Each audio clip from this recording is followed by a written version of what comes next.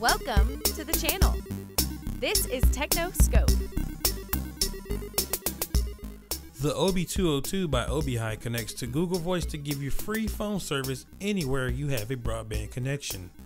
Click the video card above or visit the link in the description below for the full review. Okay guys, this video is a little unscripted, so bear in there with me. There will be plenty of uns and there will be plenty of basicallys. I know that that's a kind of a trigger word for some of you guys. But anyway, this video was requested on Instagram by a few people.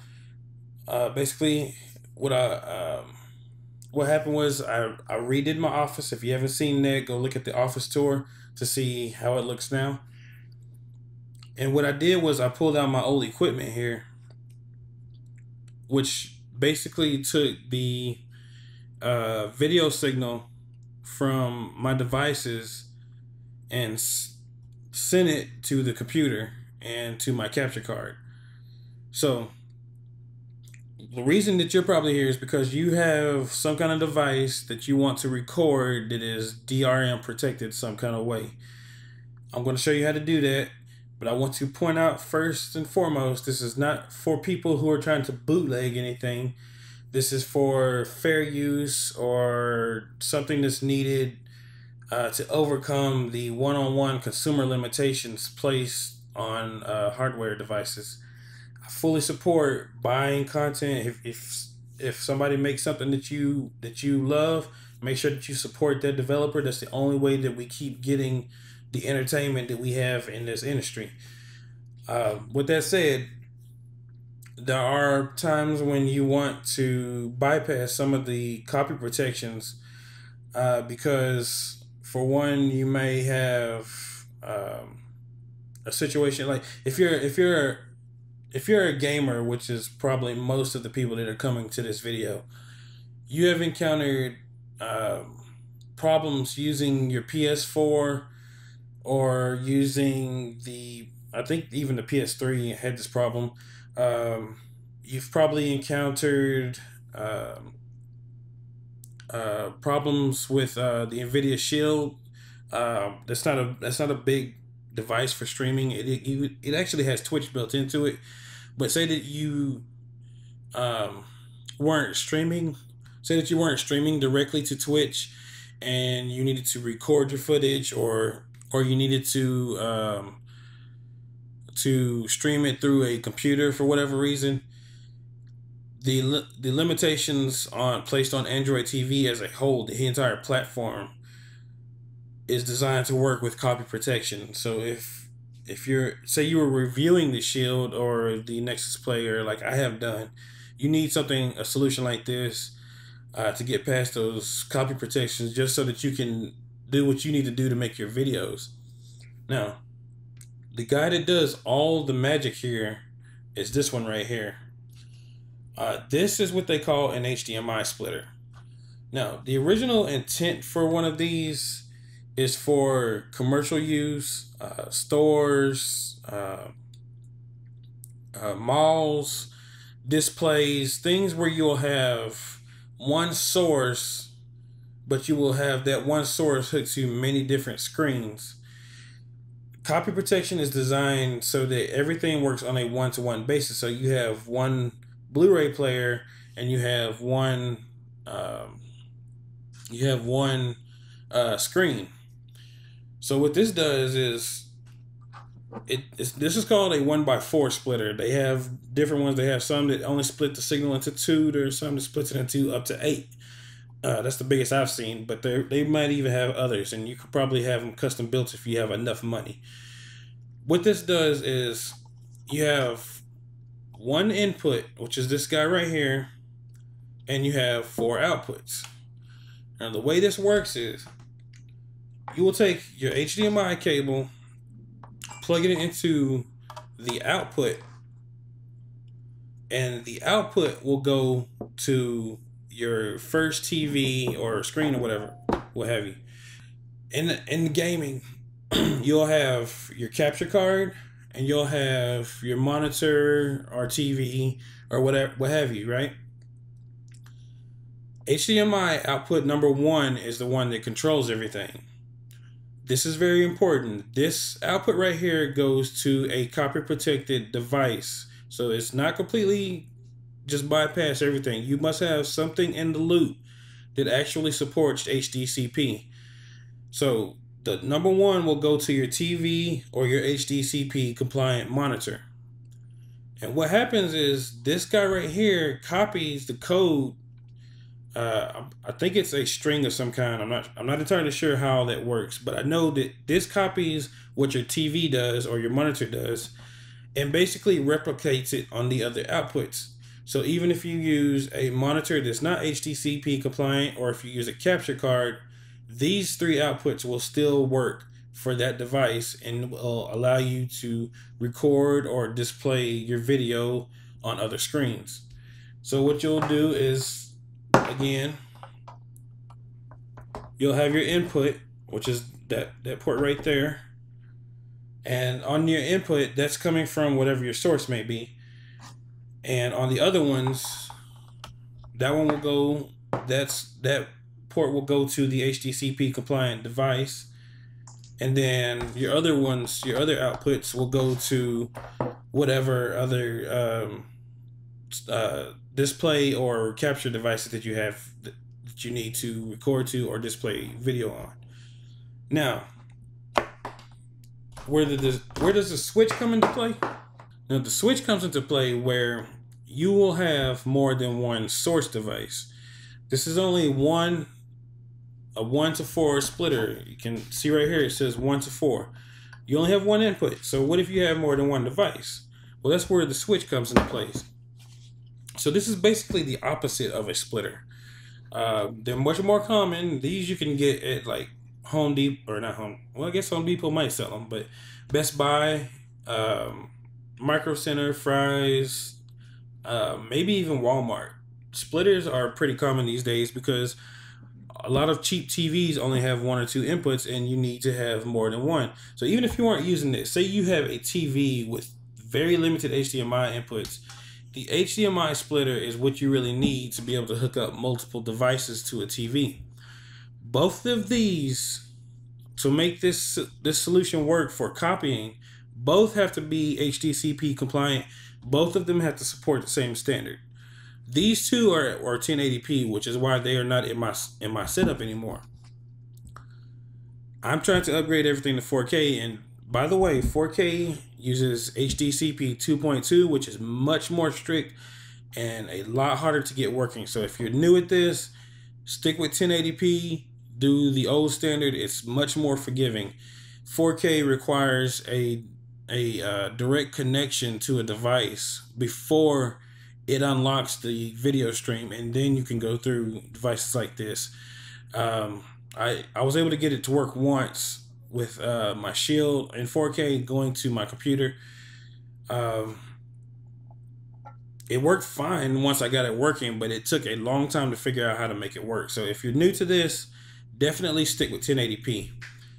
Okay, so the switch, what happens here is all your devices will connect. This is a 5-to-1 HDMI switch. So all your devices, and on a switch, it doesn't matter. It doesn't matter what device connects to what port. You just start at one and fill them up as you go. And the output here, if you're only using a switch, the output will obviously go to your TV. If you need to record gaming, however, you will still need a splitter. So what happens here is we take the output from the HDMI switch, which is this port over here, and we go directly into the input of the splitter. So what happens is no matter what devices you put in here, this guy right here will make sure that the HDCP compliance is there so that you can display it on multiple screens, or you can display it on your monitor while capturing onto your computer. Now, one thing that you will remember is that I said you must have an HDCP compliant device in the loop, right? Usually for game capture people that are on a PC or that are capturing with their PC, you will have your monitor will be your HDCP compliant device. If your monitor is not HDCP compliant, you will have to use in a TV or a monitor that is somewhere in the loop, and that device again must be plugged into HDMI out 1. Yeah, that's your HDCP compliant device. The capture card, the non-HDCP compliant monitors can connect to 2, 3, and 4, but you must have one that's compliant plugged into 1. So on my particular setup, my 50-inch monitor is HDCP compliant. So I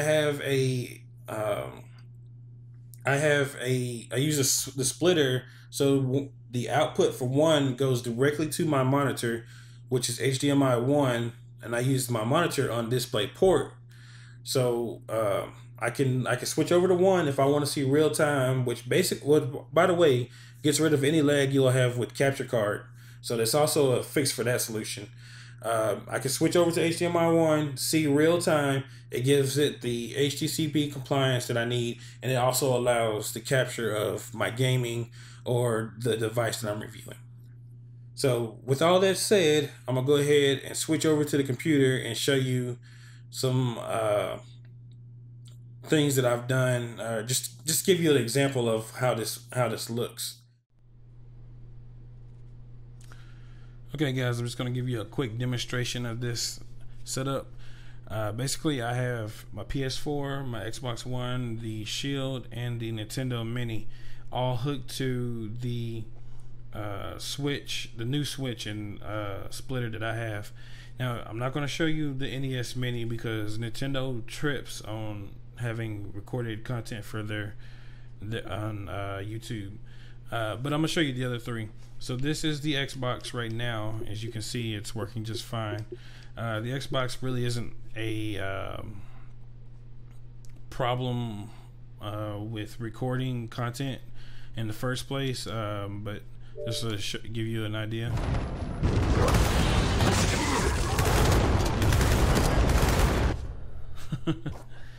But basically this is Gears of War 4. If you didn't know that, most of you should know that by now.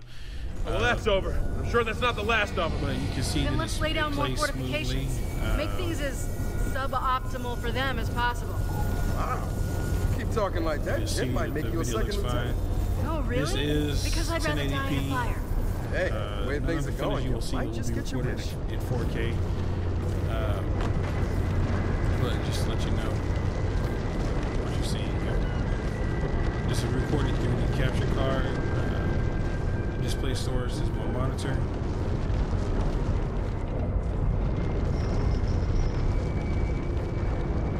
So that's a quick demo of the Xbox. So now we're going to go ahead and switch over to the PS4 so you can see that.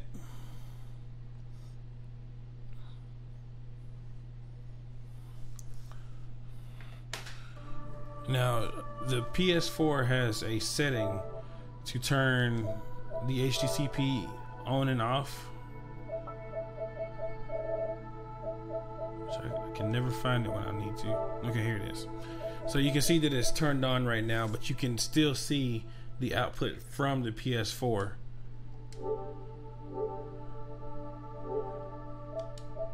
And even though it doesn't really bother, it really doesn't affect games or anything. You can see that it works just fine.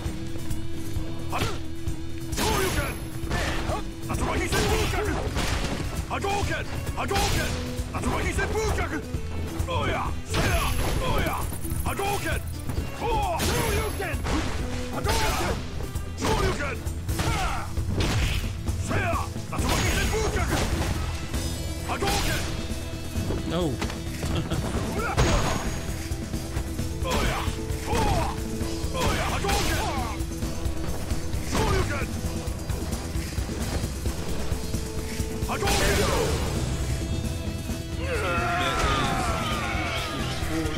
Go ahead and switch over to the Shield.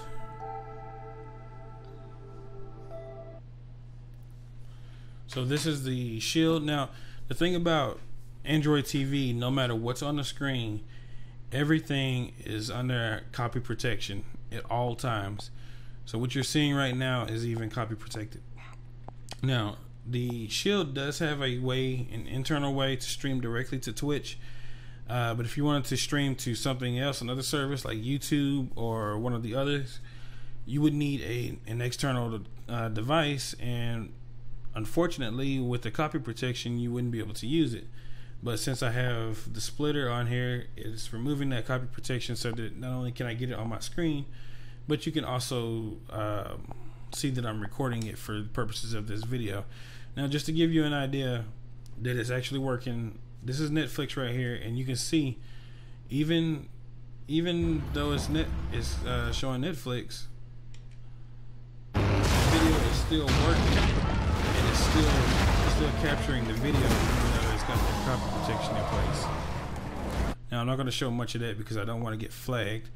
But this was just a quick demonstration and explanation of how to use a splitter and switch together to let you capture your multiple sources for content on whatever streaming platform you use. This is, again, guys, this is not for copying things. Don't use this to bootleg. You'll need this to do your streaming and things like that, but when it comes to content sources, please, guys, go out and buy the DVD, the Blu-rays, or the digital content, and pay the creators of the content that we love. That way they still make things like Captain America Civil War. It costs a lot of money to make that movie, so we have to support content creators so that we keep getting it. But anyway, I hope this tutorial helped you out. If you have any questions or suggestions or anything, leave those in the comments below. My name is Elemento, and this is TechnoScope.